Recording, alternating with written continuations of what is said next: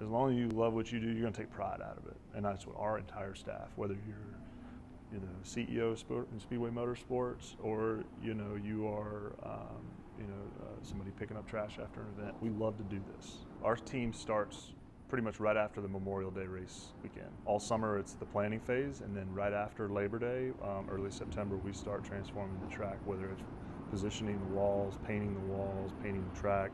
All the optics of how the track works and layout of the track is usually right after Labor Day, leading into the end of September, early October. A lot of it we lean on NASCAR engineering to say, hey, we're going to build this new racetrack, and they have to do the laws of physics on, hey, if it's going at 100 miles an hour and it's going to hit that wall, then it's only going to do this much damage.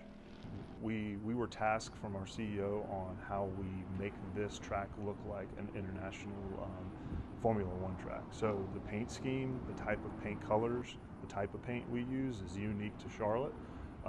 The red, white, and blue theme, our track is known as the America's Home for Racing, so we take the red, white, and blue theme across the entire racetrack.